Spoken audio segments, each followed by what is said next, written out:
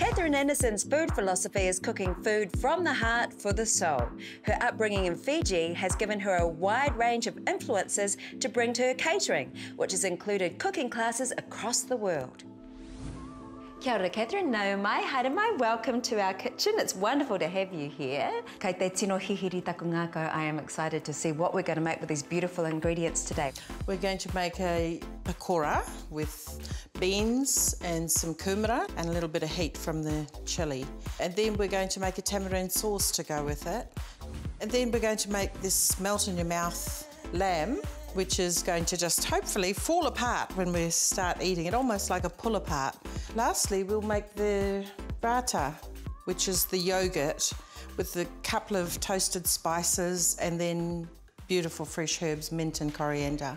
Yeah. What do we need to do first? This is the lamb, so I'm going to actually cut these pieces down a wee bit more. We've got a lamb shoulder here, haven't we? Yes, we've got lamb shoulder. Kare kore, no doubt the type of pot that we're using is quite important, ne? Very important, because it's a long, slow cooking process. You need a really heavy pot or pan to do this cooking. So I've got my pot heating over here. Kona tōtino, is that your favourite? Yes, that's my curry pot. I would love you to chop some onion, and I'll give you some garlic as well. So I'm going to toast the coriander and then take it out and crush it. Then I'm going to put in a dessert spoon of cumin seed, a dessert spoon of fennel, and a dessert spoon of mustard seeds. Then I'll add the coriander back, the oil, and also some coriander roots. You can just put them in any order. Okay, I shall. Yeah, so I'm just looking to saute it a wee bit, but not to brown. I don't want to brown the onions. So now I'm going to put in some turmeric. So when I say a dessert spoon, I'm quite generous about my dessert spoon. Kia nui. What else have we got going in? I've got some garam masala, and I'm going to just sprinkle this in here. And I'm going to put all this meat in here now. All of it? Yep. This is my magic pot. It can take a lot. It feeds a big family, you know. It looks beautiful already, so everything's going to get kissed with that flavour. Oh, katahina te kakara, that just smells amazing. When it gets dry, you start needing to add some liquid to it. I put some tomatoes, just some chopped up tomatoes into it. And I'm going to add the curry leaves. You really want fresh? Fresh. Fresh is always best. I'd like that to cook for at least an hour, just to make sure that the lamb's soft and succulent, like I said. So we're making this tamarind sauce now. Use some onion, 6 curry leaves. I've used 3 cloves of garlic, 1 knob of ginger. No reira, ko te whakahanumito here. You want to blend that all up together? Yes, please. If you've got the blender there, that'd be great. We can put the chilli in too, actually. I actually like to fry the leaves. And I'm going to go on these ones now. So I need some spices now. Right, how and what are those? Cumin, and coriander. Coriander. And I put just a wee bit of this in it. How thin, and what is that? That's about a teaspoon of the turmeric. Turmeric, yep. And I'm going to also use dates. So that's to make it sweet and thick. Right, and now I'm actually going to put the tamarind paste into it. I'm using 2 because one's a concentrate and the other one is just a lighter paste. So that's the concentrate, and how much you're putting in there? About 200 grams. And what about this time? Yes, I'm going to put this all in. I'll give that a wee stir around.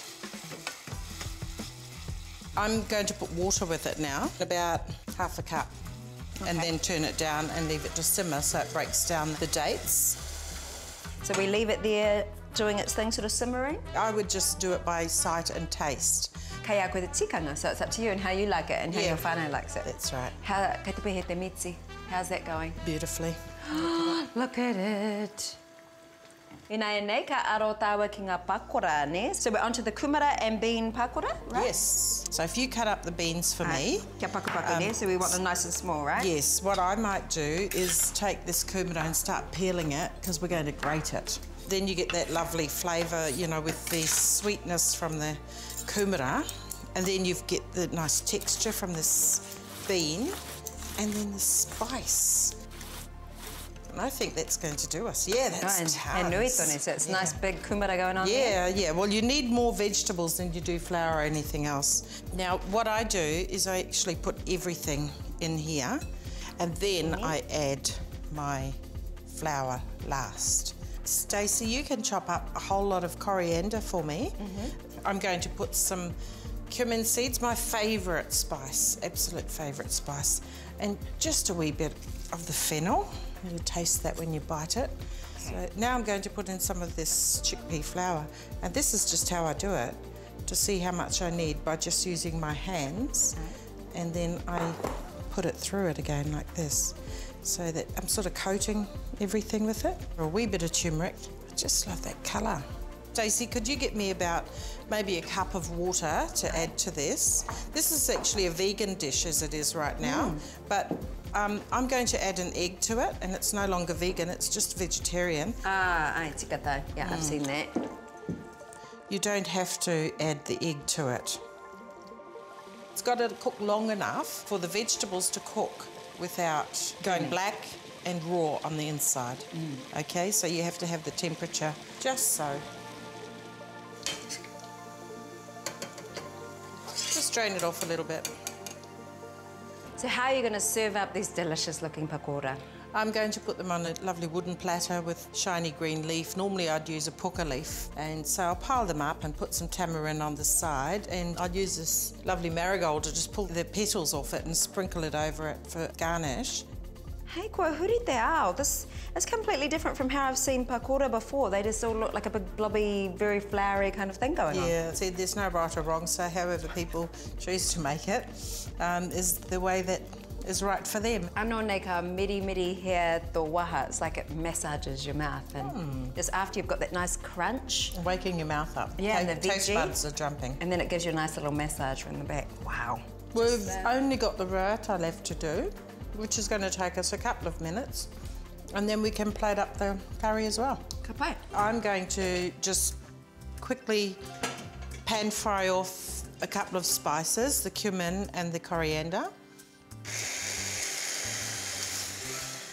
Okay, Stacey, if you want to put that mixture into here, the coriander and the mint. Tapahia rawatiet, that's just been really chopped up, that's all we've done there. You can tip the yogurt into it and then just mix it all in together in the bowl. And I just want to put some of that salt in it, so could you add some salt to it, please? Kua rite ngā mea katoa, so I've got everything ready. How are you going to serve up this delicious looking lamb curry? Well, I've got 4 bowls there, one for the lamb, one for the rice, and one for the raita, one for the tamarind, and we're going to use some roti just on the plate on the side, because that is a must-have as well when you're eating curry. He hākari, it's like a feast, and it's a feast of flavours, me ngā tai, all of those beautiful colours. How do we approach this kai-wise? Okay, so I just tear the roti into pieces, and hopefully, if the lamb has been cooked how I promised it to be cooked, and it has. You should be able to just pull pieces off it. Right. Dip it into your sauce, the raita and the tamarind. Get both of it on there, and then kai.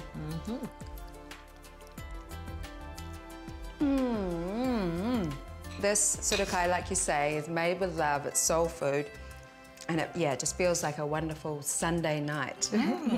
Koina te waiti me te hai tutuki pai, you promised it would be falling apart, and it is. It's just beautiful, and only an hour's cooking. Engari kataia, but it's doable thanks to you and all your help. Nā reira ngā mihi nui. Thank you so much. Oh, you're welcome. My gosh, it's good.